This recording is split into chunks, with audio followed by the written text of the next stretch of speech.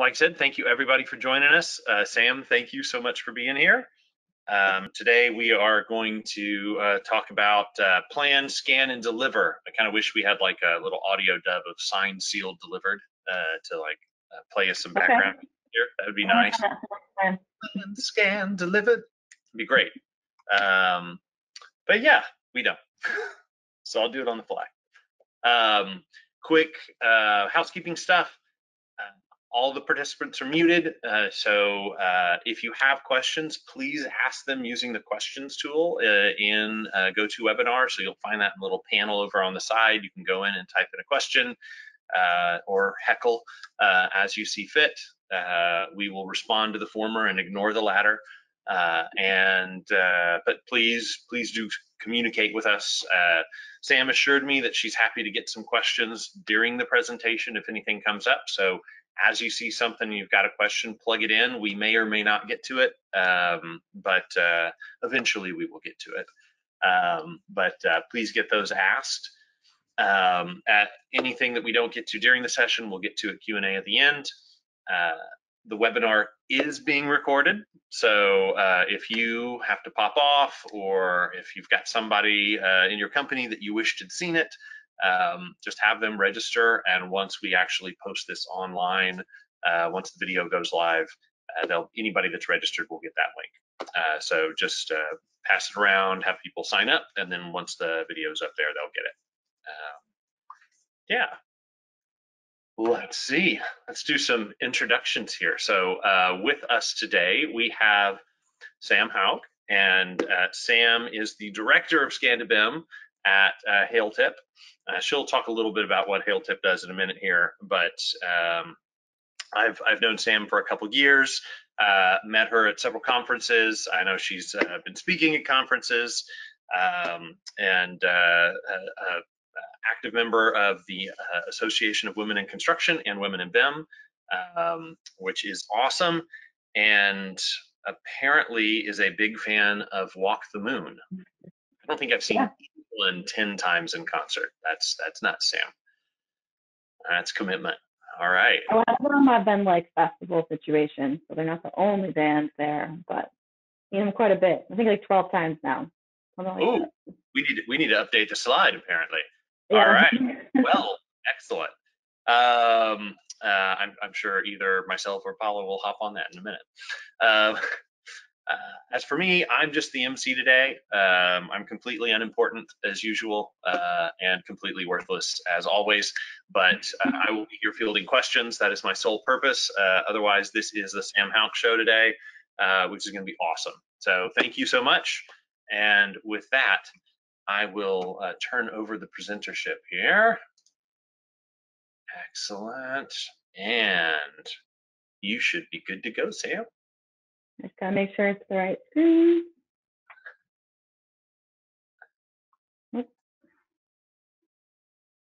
Think we got this? Look at that. Perfect. All right, great. Yeah, so I'm gonna be doing a lot of talking. Feel free to, like I said, send some questions my way, or if you have a question, pipe up. First of all, just a little bit about me. My name's Sam.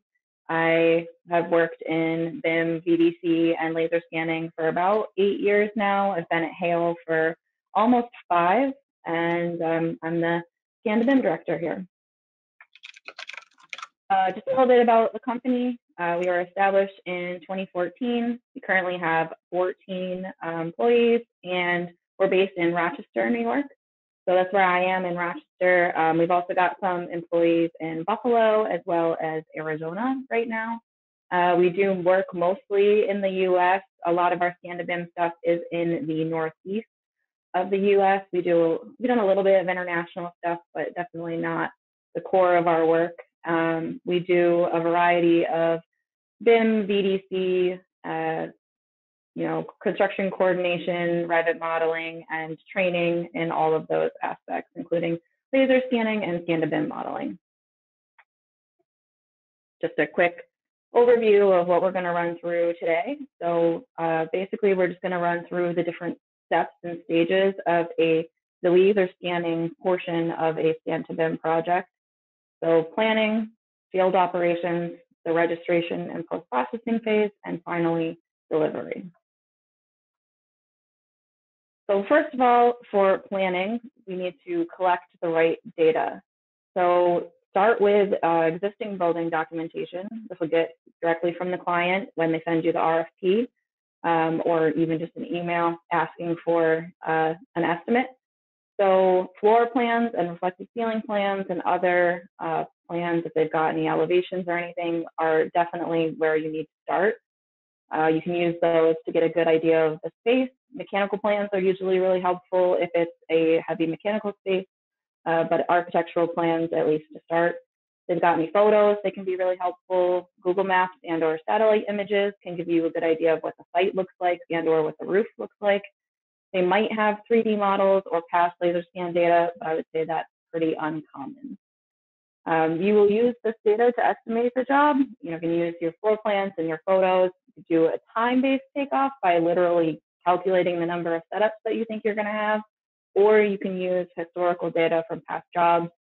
I will say I prefer to do the kind of time-based takeoff method, but we do keep records of all of our estimates and how long it actually took us to collect data in order to take it off based on square footage and type of building alone. So you should be prepared to do that. Step 2, with planning stage, make sure you're asking the right questions. So basically, you don't start with just what the client gave you. You have to ask a million more questions throughout the way. First of all, what will the client be using the data for? And a lot of people would say, well, they already know what they want. They've asked you for what they want, but you need to know what they're going to do with it, because that will change in the method that you collect the data, the way you go about scanning. If they're more interested in the mechanicals versus the architecture and the structure, you're going to do setups in different places. So always ask them what their end goal is for the data, because you might know something or be able to help them figure a better way to get the information that they need. Is there any above ceiling scanning or roof scanning? Do they want it in black and white or in color? And then by getting the answers to all of these questions, you can start to figure out what different collection techniques you can be combined so that you get the best data for them. So at Hale, we do a combination of things. We do terrestrial laser scanning, mobile laser scanning, 360 photos, as well as drone flights for photos and photogrammetry. So what is the best way to combine all of your building documentation techniques and methods in order to get them the data that they need? Next, you're going to want to ask them about the site requirements. Is there a required safety orientation? What PPE is going to be required on site? Any COVID restrictions? And then what can you do ahead of time? So if there are safety orientation classes or paperwork that needs to be filled out, can you do that before you get out there and speed up your process once you're on site? Where will your base of operations be? So we're talking more about large scale projects, which usually will take multiple days. So are you going to store your equipment on the site overnight, or are you going to take it back to the hotel with you, back to your office? Where are you going to keep it? How are you going to keep it charged? And I recommend trying to find a place on site to keep it at a secure location that you can keep all of your equipment so that you do not have to pack and unpack every day. Shift planning. So when will the work be completed? Can you do this all during normal business hours? Are there areas that are not accessible during certain times of day? When will you be doing the scanning? A lot of our large scale jobs, we need to do second shift or night scanning sometimes. So, and finally, access. Will you have access to all the areas, or are you going to need somebody to give you access? Are you going to have to contact somebody every time you need a door unlocked? Are you going to get your own key? What kind of, I guess, limitations are you going to have while you're on site? Sometimes you'll have somebody with you. Sometimes you'll need to call somebody to unload or unlock things. Also, where are your major, connection access points? Stairwells between floors, maybe there's roof access you need to find. Just kind of basically, how are you going to navigate, not only navigate the building, but get all of the data that you need. And for planning as well, map it out. So basically, don't just go on your knowledge or know-how. Have a plan, map it out on a floor plan if you have one, and then set up a client meeting. So have a meeting with the client and the site owner if it's a different person, and basically review that plan and say, these are the areas that we think we're going to have trouble getting into. What can you guys tell us about this location that we don't already know that we should be aware of before we get out there? As well as establishing what time you're going to arrive, who you're going to contact when you get there, and where you're going to store and charge your equipment. That's kind of the first map you have. You'll have the map to talk to the client and the manager before you go out, or the site manager before you go out on site, and review the site and figure out kind of the logistics of what you're going to do while you're there. And then the next map you want to make is what we call a scan schedule. It's basically just another version of the floor plan. Hey, Sam. And yep, go ahead. I just want to jump in and say that like this is one of the things that is so often forgotten on job site planning is where you store and charge the equipment, particularly the charging. Like I cannot count how many times I've heard from somebody that they planned out their job, they put a lot of thought into it, but they show up on site and there was nowhere for them to store or charge the equipment. And then all sorts of craziness ensues trying to find a spot and trying to do this. And then, half your day is gone. It's like, I love that. That is such a critical point because unfortunately battery life on our equipment is not multi-day still. So right. Love that point. Just wanted to chip in. Yeah, thank you. I agree. And there's a lot of other things that always come up in the client meetings that even though we do very similar sites over and over again, each site is unique in some way. And the site owner can give you a lot of insight into even just questions like, where are you going to park? Stuff like that. So having that meeting before you get out there is pretty critical. And then you take that information and you develop a plan, a schedule, or a scan plan for you and your team. So there's a lot of information that you and your team need to know that when you're on site that the site manager might not really care about or they might not understand. So by creating a second version and mapping out where you're planning on scanning, having an idea of what days you're planning on doing which things, that kind of idea, laying out control points. So you might be putting your scan data on GPS or survey control. So where are you going to have those target boards accessible for that? Or for instance, we do a combination of terrestrial scanning and mobile laser scanning. So we need to have common target boards in both sets of data in order to make sure that the data matches up. So we have to lay out where we are going to put those connection points so that we can get it in both the terrestrial scan data and the mobile scan data. And then also have a basic plan for how you're going to register this space before you go out. So what areas are you planning on scanning using targeted techniques, and what areas are you planning on scanning using cloud-to-cloud techniques? And basically, how are you going to connect the different areas? Because when you have a very large job, you don't scan it all in one line like you might for a smaller job where everything's connected together. You have to go to different areas at different times or different days. So what is going to be your method for connecting through, doorways, stairwells, things like that? And then use that scan schedule to have an internal scan planning meeting with your team, prep all of your equipment, make sure you have everything printed that you need. Where are you guys going to meet? Who's going to pack the car? So on and so forth. So I'm going to kind of dive into what we were just talking about a little bit more and kind of go over an example of these types of documents that we use for our jobs. So a common scenario for us is a grocery store. So we do a lot of grocery stores, which are difficult. They take 3 days for a 3-person team. There's a lot of spaces that are occupied for the entire day, if not 24 hours. So there's certain things that we really need to plan out before we get out there. So this is an example of a grocery store that we've scanned in the past, and this would be the scan plan document that I bring to the store manager and the client before we go out into the field. So we've identified these problem areas that we have to plan out before we go out.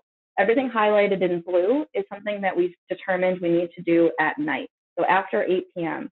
This is because they're all kitchens or bathrooms or areas that have a high occupancy during the day. So for instance, the kitchen, they've got all of the people cooking back there. They've got people cleaning there until 8 or 9 p.m. most days.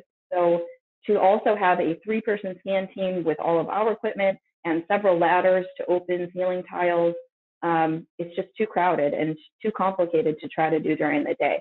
So we have to plan to do that at night. So I use this plan to talk to the store manager and say, what times can we get into these areas? Are there any days that you have something important going on that we cannot access a certain area? Some stores have, like a pharmacy, for instance, which is another area that we need permission to access. A pharmacist has to be there to access them. So we discuss that with the store manager and say, is there training going on one day where we won't be able to get into this area during a certain time or anything like that? So we use this map to cover all of those areas with the store manager. And I realize that this does not really translate to all jobs, but we do something similar for all of our other jobs as well. So for instance, we also do some food processing facilities. We will do a similar map and we'll talk to the site supervisor and say, are there any areas that are especially busy at certain times? Loading docks, what time of day do you have a lot of trucks coming through? We'll avoid the areas during those busy times, that kind of thing. And then the second document I talked about was what we call the scan schedule. And this is the scan plan for the scanning team. So this is for the people who are going to be out in the field, and it's mapping out the basic general plan for the multiple days that you're there. I guess one of the biggest points I can make is have a general schedule, but it will change. There's always something that happens. Nothing ever goes to plan. So basically have an idea, like day one, maybe you're going to do the exterior, the roof, and, part of a main warehouse space. And then you get there and it's raining. So you can't do anything outside. Well, basically you just have to be prepared to, do something you were going to do on day 2 instead of day 1. So have a basic plan, have an idea of how you want to map these out, but definitely be flexible. So for this one, we've highlighted all of the areas that have drop ceilings. So we need to scan above the ceilings in all of these areas, which means that we need to use a terrestrial laser scanner to capture that data. We do not do above ceiling scanning with our mobile laser scanner. So I've highlighted all of those, and this is a good start for how we are going to plan to scan the store. The other thing that we like to consider at this point is where we're going to put those target boards. So what we end up doing is we kind of take our little target board marker and we identify locations where we're going to have overlapping data. So when we're scanning this store, we will plan to do several mobile scanning data sets, and we'll probably do kind of 2 across the main store, 1 across the front, 1 over here, and 1 in the back. So what are the connection points between these areas where we're going to have control to align our terrestrial laser scans with our mobile laser scans? And I'm actually just going to jump up over to our completed version of this. So what we've mapped out is how we are going to connect all of those above ceiling areas. These yellow lines are how we're going to connect with a terrestrial laser scanner. We call it backbone scanning. So basically it's the idea we're minimizing our drift by closing our loops, and we're connecting all of the areas that we need to do terrestrial laser scanning. So we've got one big loop where we've closed everything around, and then we've also got this connection across the middle. So that's really going to keep all of our data nice and tight, minimize all the drift in our terrestrial data and the registration process after. And then we will also use these to capture those target boards I was talking about. And we get our XYZ coordinates from our terrestrial scan data and apply it to our mobile scanning data. The other option would be to get survey control on each of these and apply it to both. But we need a target board in at least 4 or 5 in every mobile data set, as well as we need to capture every single target board with the terrestrial scanner. So that's what this is. And then finally, we've also identified important things that the laser scanning team is going to need to remember to do. So we've identified a roof access point. This is where you're going to need to access the penthouses on the roof. We're going to need to get this door unlocked by the security team so that we can connect the exterior data set. We do a mobile laser scan around the exterior of the building. They can come in this door and get that target board. Same thing on this end. So we identify those things that are going to be like an extra step for the field team. What do they need to remember to do while they're out there? And we put it all on one sheet, and then we print this out and we take it out into the field, and then everyone has this with them. They know where they're going to be scanning, where the target boards are, and what they need to get security and or the manager at the store to do for them while they're there. So I know that was like a lot of information, but that's the basic way that we plan out our scan jobs and the documents that we use to make sure we don't forget anything while we're out there. And this is all done before we even leave the office. So let's hop back over here. And now we get to actually go out and do it. So step 2 is the field operations, the data collection. I kind of split this into a couple different parts. First of all, managing your team, your people, and your resources, your equipment. So just some questions and things that you should be asking while you're out in the field. What areas and or tasks can be completed by teams versus one person? So like I said, we have a 3-person team that we send out. We've got 3 terrestrial laser scanners, 1 mobile laser scanner, several 360 cameras, and 1 drone. So if we are collecting all of that data for one site, how are you going to pair up your team the best in order to be the most productive? So when we're doing above ceiling scanning, you need at least 2 people with 2 scanners together, because somebody has to be opening the tiles and putting a scanner above the ceiling, and another person has to be putting a scanner on the ground below those open tiles. So those are 2-person tasks.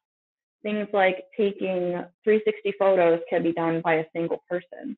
So managing your team in such a way where everyone is being productive in teams, or maybe all 3 people working together at the same time, or if there's not enough work for all 3 people, what's something that a single person can do on their own?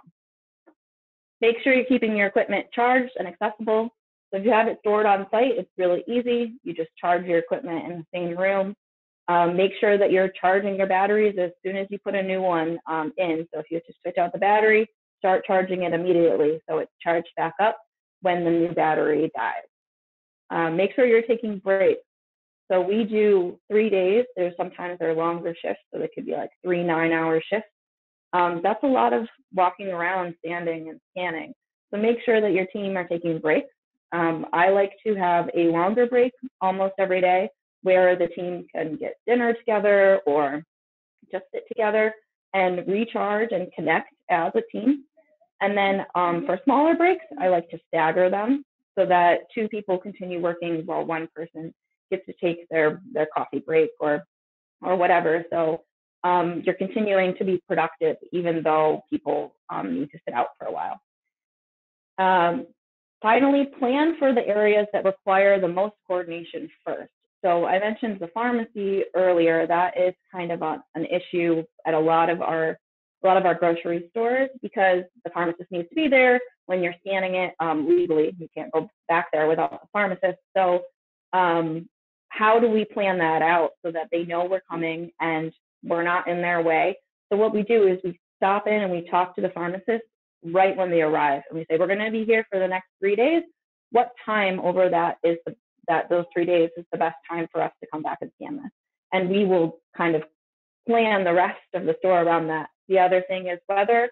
So make sure you have an eye on the weather. What day are you going to do any exterior work? Because the weather can affect that.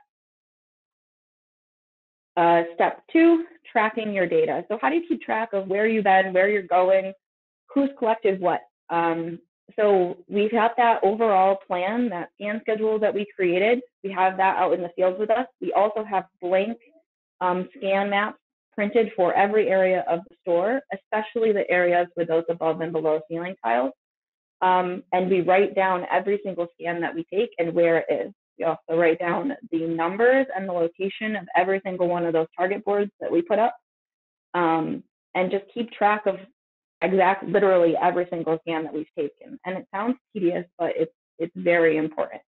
I've got this note on here, paper versus digital. So I personally prefer doing it on paper, a large 11 by 17 floor plan with pens and the clipboard. But we do have some people that prefer to take out an iPad and do it on an iPad. I just have nothing but issues with whenever I try to use the iPad. And it's another kind of expensive thing that I have to carry around. So I prefer the paper. But we do convert our paper maps into digital ones once we're back in the office. Also use your scan maps to take notes. What areas were scanned using targets, spheres, and or target boards, and what areas are intended for cloud-to-cloud registration. Make sure you're also tracking your progress on your other data collection techniques. So for our mobile laser scans, we have another floor plan that we highlight off areas that we've already scanned, and make sure that you're uploading 360 photos so that we can keep track of where photos have been taken. Also, keep track of how long everything takes, because you can use that later on in your estimating for future jobs. Finally, before you leave the site, make sure you're verifying all your information. So take, a half an hour while your team is packing up or whatever, and review all of the scan maps and all of your documents to make sure that you've actually gotten everything that you need. With a large scale job like this, when you're jumping around between different areas, it's really easy to miss something. So do you have a scan taken in front of every single one of those target boards? Did you take all of your mobile laser scanning data sets, or maybe you missed one? So just take a little bit of extra time to review everything before you leave the site. And then don't take those target boards down until you're sure that you have everything. Check your data. So at the end of every shift or at the end of every day, load and save your scans into your registration software. Make sure that there's no errors in the data. SD card hasn't gotten corrupted, anything like that. Check the previews for your mobile laser scans. Make sure that you don't have any slam breaks or miss any data, and confirm that your 360 photos are uploaded. You got a drone flight, make sure that the SD card saved all the photos, that kind of stuff. So just making sure you have everything before you leave, especially if you've traveled to get there. Step 3, registration and post-processing. So I have a plan. So don't just start registering. When you have a large job like this, and we talked about how it's broken down into different areas, it really becomes kind of a conglomerate of lots of little projects that you end up having to bring together. So you really need to plan what that final step is. How are you going to match all of these scans together?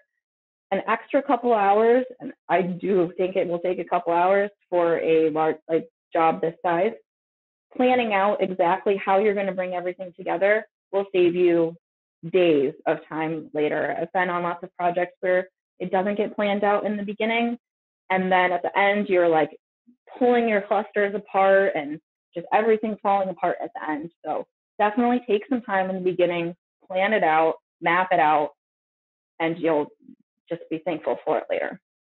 So use your field maps and your notes and everything to just plan how you're going to register it all together. Think of it as a puzzle. So think of each area that was scanned at the same time as a different piece? And then how are you going to match those pieces together? I think the best way is to plan that final registration to be a targeted registration. It's quicker, it's easier to QC. I just prefer it quite a lot. So what I mean by that is, say that you have an area that was scanned with cloud-to-cloud registration, turn that into a targeted cluster by having an adjacent targeted area where you pull that targeted scan in and you cloud-to-cloud it in with your cloud-to-cloud puzzle piece. And then now that is a targeted piece and you can target it to the adjacent scan. And then you're also going to think about the order that you need to post-process your data in. So for us, like I said, we use our terrestrial laser scans as our control network. So we need to register all of our terrestrial laser scans before we can start processing our mobile laser scans for our drone flight. All right, so let's come back over to our PDFs here. So this is the same store, and it's just the final scan map from that store. So we went out, we scanned it. Each of the circles is a ground scan, and each of the squares is a scan above the ceiling. Also, we've identified areas that were scanned cloud to cloud. So you can see this entire area here was done cloud to cloud, as well as, you know, areas where there's a lot of customers and things we can't put spheres out. So we've got all that information in our one file. I'm going to concentrate on one small area of this because too much to try to look at the whole store. So let's look at this. We call it the back of house. So it's like the storage area, receiving, that kind of stuff. So if we look at this back of house area, just kind of section it off like this. Not going to include that spot. We're basically just looking at this. And this is actually kind of a smaller version of the project as a whole, because this was not all scanned at one time. You can kind of see by the scan numbers that there was a scan done that kind of goes across the space and connects one side and the middle to each other. And then there is this area that was all scanned at one time, but a much different time than the scan through the hallway, as well as this area was scanned at a different time and this little office here. So each of those is like their own little mini project that was done at a different time. And finally, there's one over here. And we've got this one in the corner that was done cloud to cloud, and then everything else looks like it was done targeted. So the first step to bringing this all together is to register each of these pieces. So we've got this cluster, 5 clusters total, 1, 2, 3, 4, and then the hallway. And we use Ferrocene, but you know, any registration software will do. And I have gone ahead and I've done that. So I have each of those clusters registered. They're not registered to each other. They're all their own individual projects at this point.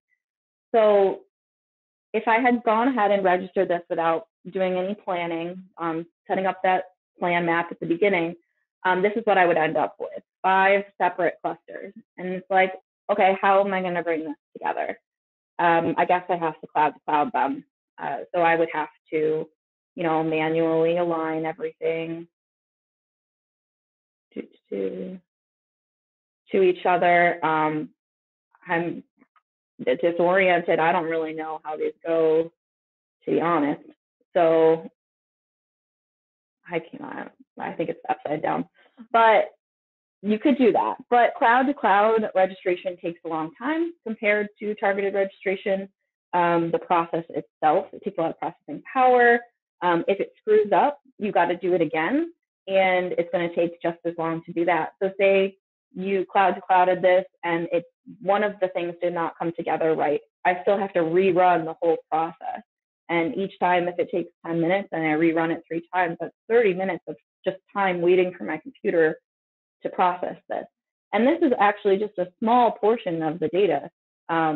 If I was going to do that for the whole store, you can multiply that by multiple times. So instead, what I recommend that you do is plan out, like I was saying, so that that last registration function is targeted. So starting on this side, if we look at this cluster, we've got a scan in the doorway that was taken for the sole purpose of connecting into the hallway. But there are no targets between this scan and this scan. So what I'm going to do is I'm actually going to take this scan and I'm going to cloud-to-cloud it with A2. So A2 is a targeted scan to A3, and A32 is a targeted scan with A131.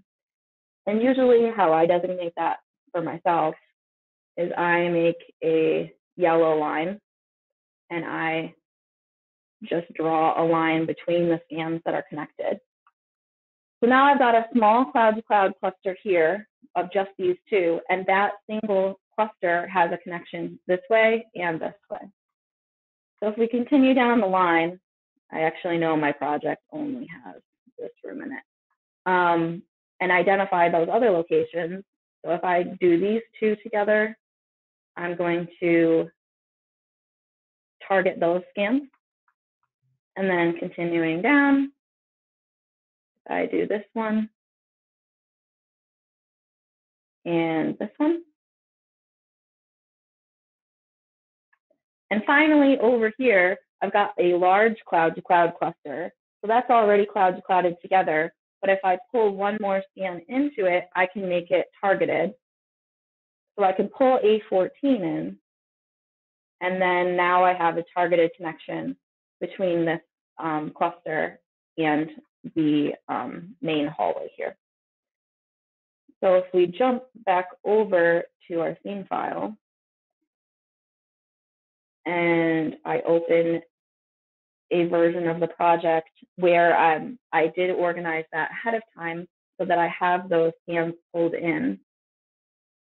You can see that for each of those areas that was scanned at a different time, I have a small cloud-to-cloud cluster that pulls in one scan from the hallway.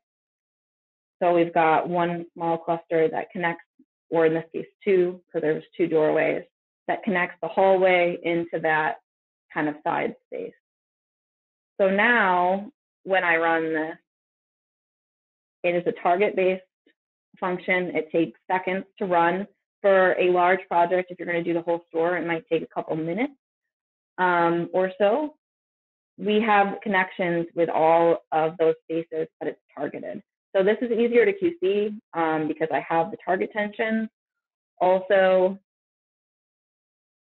obviously, it comes together on its own.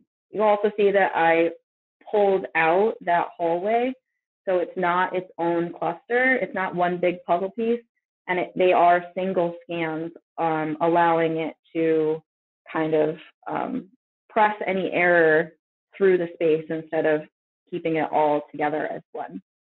So that's kind of the method I recommend for planning out your registration and having a plan so that that final piece is really easy to match, because all I had to do was make a targeted connection between two scans for each of these kind of side spaces that were scanned at a different time.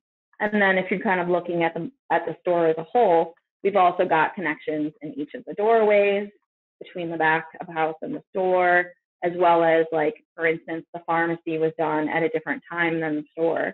So we've got these scans from the pharmacy that are pulled and connected in with the rest of the store.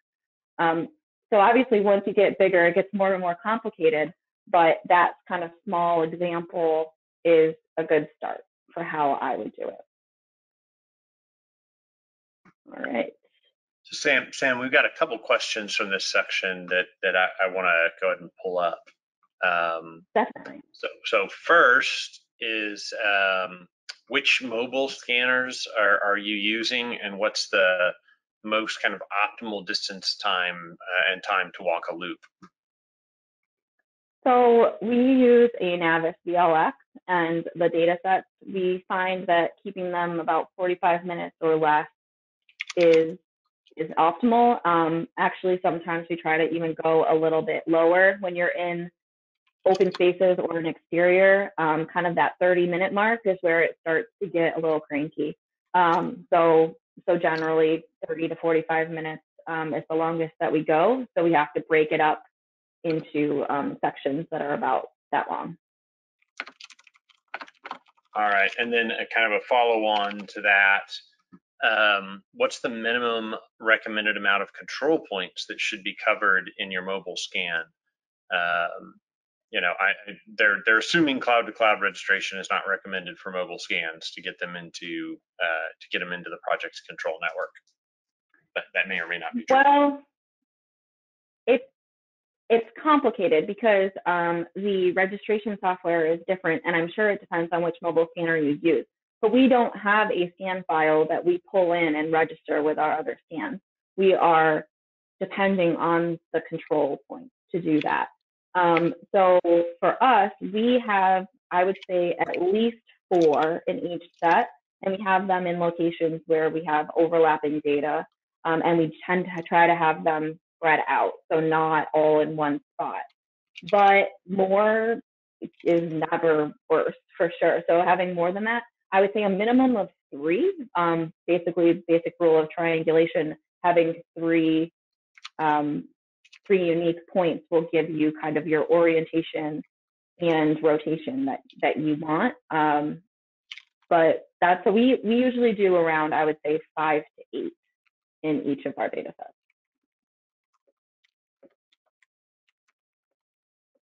All right, thanks, and that's I think the key thing there is, like, you need 2 or 3. Well, I think the minimum you technically need in order to get an actual result is 2.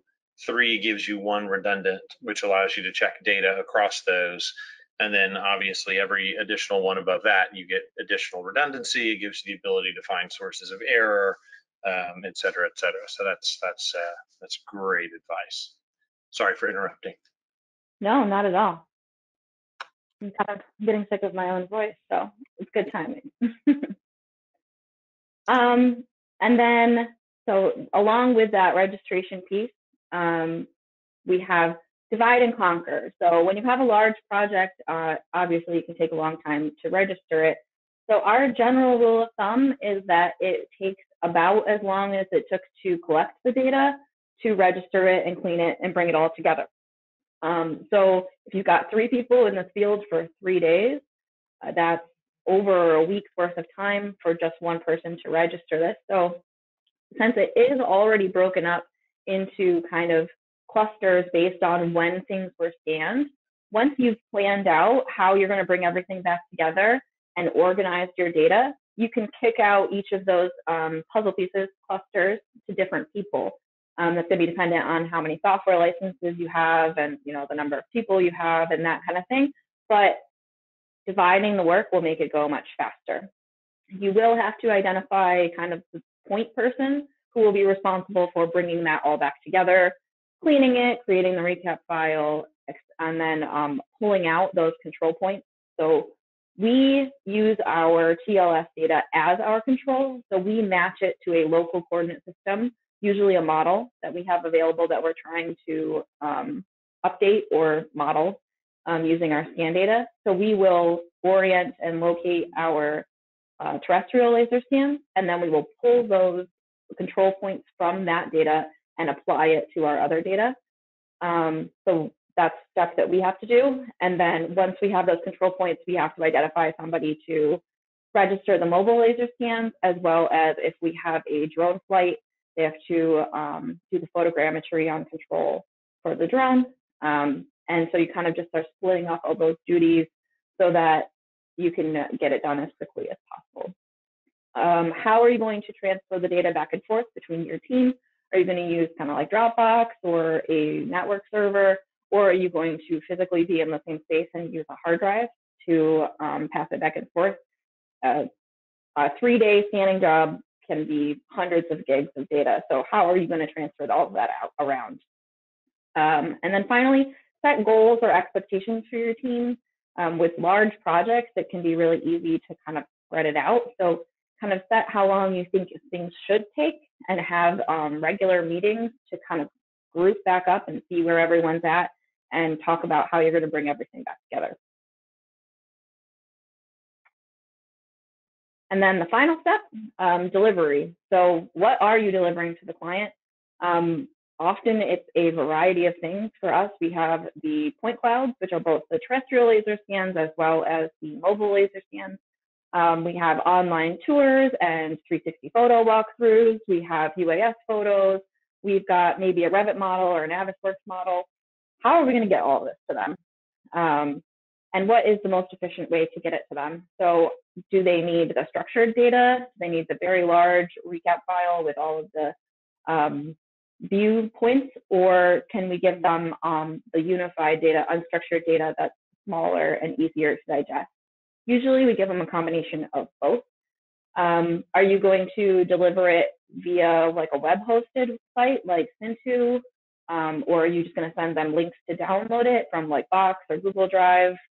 How are you going to get it to them? And that is something that you have to plan out, because for large jobs like this, the structured recap file for even the limited terrestrial scans that we do can be upwards of like 100 gigs. And then you've got another 50 gigs of unified scan files. So it's just a lot of data to figure out how you're going to get to them.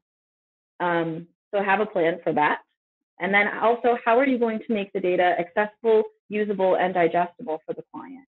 So we like to include a scan map, like a cleaned version of the scan map that shows where all the scans are, as well as how we've broken it up. So when we create those smaller unified files, we'll break it up into pieces so that they're smaller files they can bring into Revit or Navisworks and hide different areas of the store.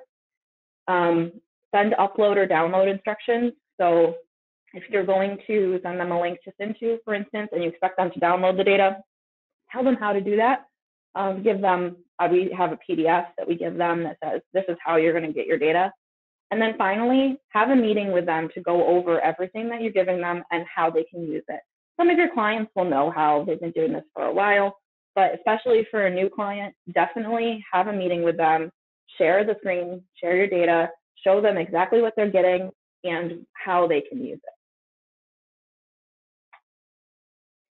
This is just an example of that final scan map. We show them all the scan locations and what they mean, as well as how we've broken out those unified files. So we'll break it down into smaller file sizes so that more computers can handle it. And I think that's the end. That's fantastic. Man, right on time. Yeah. Well done. Awesome. Well, I'd say, if anybody has any more questions, please pop those in the questions panel of the GoToWebinar. And if anybody wants to dig into something, getting a little bit of feedback. Thank you for the feedback, Luan. Said great presentation, great information. So fabulous. So I'm just kind of thinking about questions that I've got. One of the things I really always, found to be such a pain point on projects was getting that delivery and getting the delivery right. And so, a lot of this comes back to the client meetings that you talked about and the kind of that early pre-planning on the job, but just understanding what are the formats they need, how do they need it broken up, how to, early on when we were starting out doing scan-to-BIM, it was just like, I felt like we would turn over the project and then we'd turn it over again, and then we'd turn it over again. And it would take 3 or 4 or 5 iterations of sending the client data to actually get the format right for what they needed, get it broken up the way they actually wanted. And so I'm curious, like, what kind of questions are you asking the client early on in the project to figure that out up front so that hopefully that delivery process goes more smoothly? Yeah. So knowing what they want to do with the data is really important. Are they going to model from it? Are they going to bring it into Revit? Unified data is better for that, in my opinion. So having a unified point cloud file or multiple unified point cloud files, if that's their goal, is great. I will say often we just give them everything and we say we recommend using these files for Navisworks and Revit.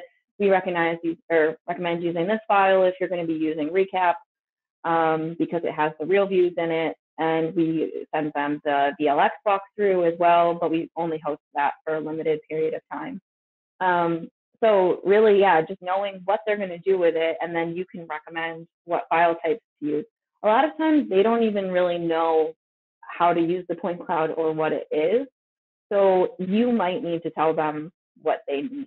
And if they are that type of client, then they will want the structured file probably for like archiving of their records, but I doubt they ever even really look at it. So just kind of knowing what they're going to want, not what they want, but what they want to do with it, will tell you what they need that file type to be.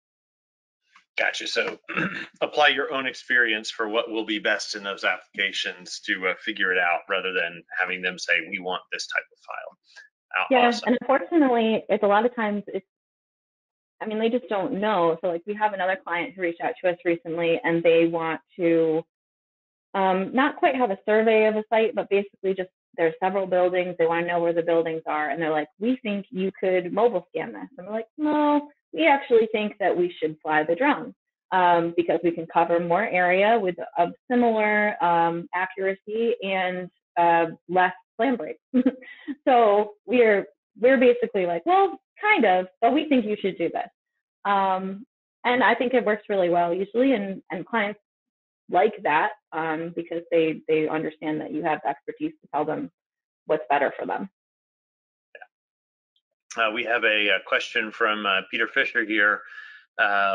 What scale of project should one consider that scan-to-BIM is a cost-effective solution for? All of them, honestly.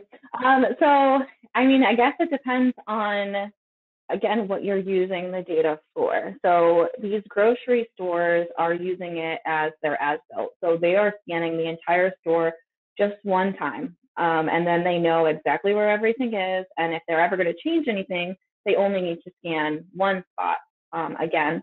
And again, it takes 3 people 3 days. So it's not inexpensive by any means, but they want to know where everything is. They want to know exactly how it was installed. So for them, it is cost effective.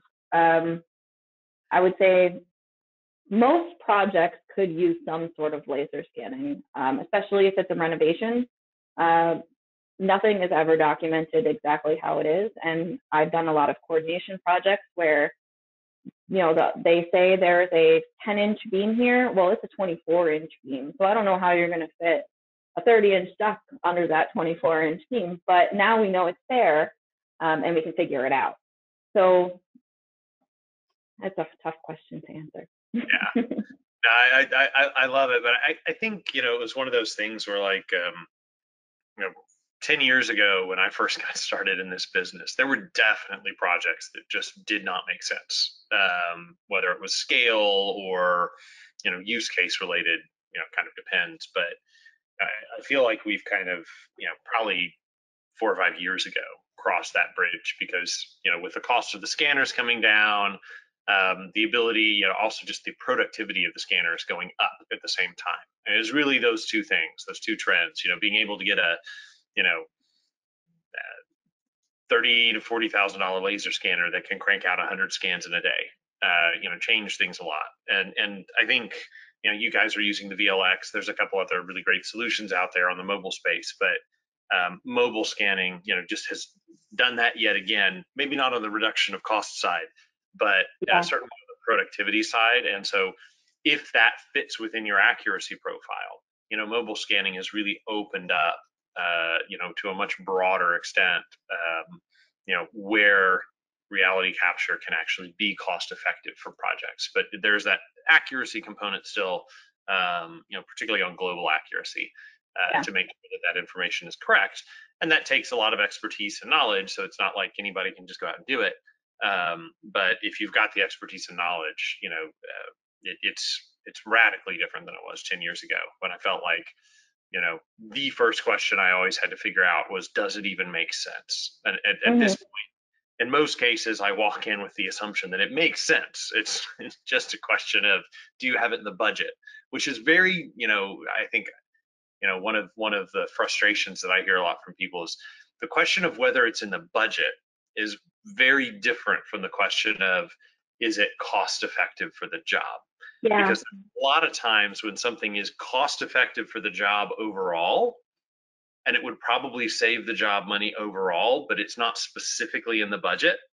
And so you have to take money from something else that you're hoping to save money on with it to pay for the cost of the scanning. That's always a difficult argument, but very rarely, if you figure out how to do it and you do it, I can't think of any occasions where there hasn't been something that somebody found that was like, oh my God, I'm so glad we did this. Yeah, I feel like it's what you were saying about budget. So it's like where you spend the money. So if they scan at the right time, before you really get started, especially if you're doing any sort of digital coordination, you will save time and money in the construction.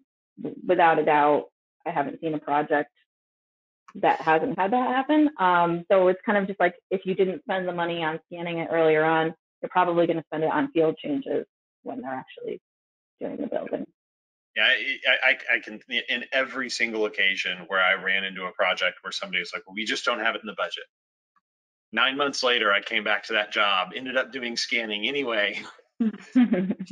They spent more money dealing with the problem that they could have found 9 months prior. And every time they're like, oh, I wish we just scanned it 9 months ago. And you're just like,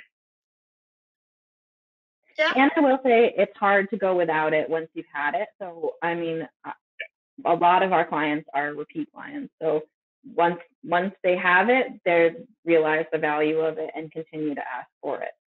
So. All right. Excellent.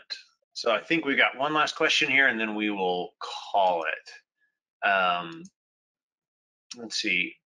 What would you consider the real ROI when implementing scan-to-BIM on a project? So I think we touched on it lightly, but like, what are a couple of examples of that true return on investment for the $20,000-$30,000 somebody spends on scanning and getting an as-built? I mean, well, a lot of our clients are the designers, or so it's before, pretty far before. So just having accurate data for the current setup of the building, it can be very useful. They're going to have to model it anyway, so it's just a matter of if it's modeled to real world conditions, or if it's modeled with a tape measure. As far as an actual number, I can't really give that to you, because we're not the people using it at the end. Unfortunately, we're just giving it away. Yeah, but the example I always give is that nobody has the money to do something right the first time, but they always have the money to do it twice. Which makes no sense, because it always costs more to do it twice. And so whether it's the design, whether it's fabrication, installation of work in the field, and I think in general, it's hard to predict the ROI on any given project, because you don't know what's wrong before you do the scan. Mm-hmm. But yeah, I mean, again, I can really, like, dredging through the past, I can think of one project where we went out and did a scan, and we were shocked and amazed how good the existing drawings were, and probably the scan wasn't worth it on that one job. Probably. It was close. Like, that job, it was like debatable whether it was actually worth the money spent. That was on like a job that was built 150 years ago, and Wow. like it was extremely meticulously documented. There had been no changes in 150 years, and it was historic preservation. And it was like, and it was just really good documentation. The building was really well built, and that's That's happened surprising. in my entire career one time. On every other project, whether it was discovering things were just not in the right place, and not having built an entire design around a very incorrect as built, and then having to redesign and then redesign and send change orders and do all this other stuff, some of which will get approved, some of which won't. Or particularly out in the field, like the example of being like, I cannot tell you how often beam spacing, beam depth, penetrations, whatever it is, the stuff that's supposed to be there just isn't there, or it's totally different. Right. And it just, And we found out that on a new job, so they were installing new steel, the columns were a foot off from where they were supposed to be, and that obviously changes everything. So that's another, like, that was an in progress job, not even as built situation. yeah, I mean, like I remember a project in Dallas that we worked on, and they had taken this huge project with an underground parking garage with a bunch of buildings on top of it, and they were having to do a huge renovation, and they wanted to add a bunch of trees to the kind of groundscape, which meant finding places where they could cut a hole in the slab safely, drop in a tree well, put it in structurally, seal it off.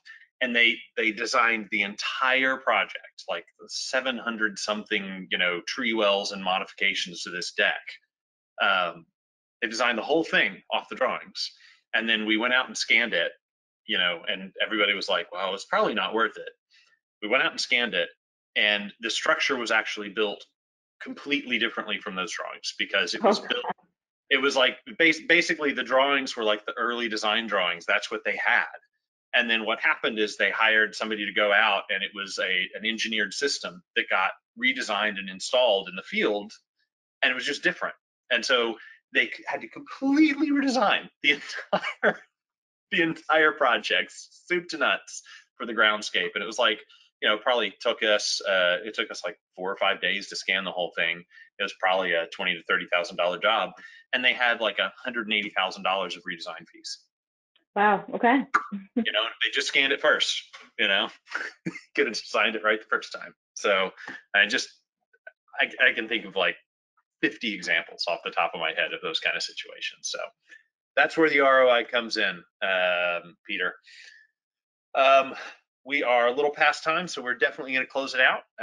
Sam, thank you so much for joining us and sharing today. Really appreciate it. Obviously, I'm sure you're fine with people reaching out to you on LinkedIn. We've got all that information when we post the video, which will be in about a week. Please feel free to share that out. Anybody that you think should see this, you can share the registration link. They can register. I know it's already happened, but they will then get the video link.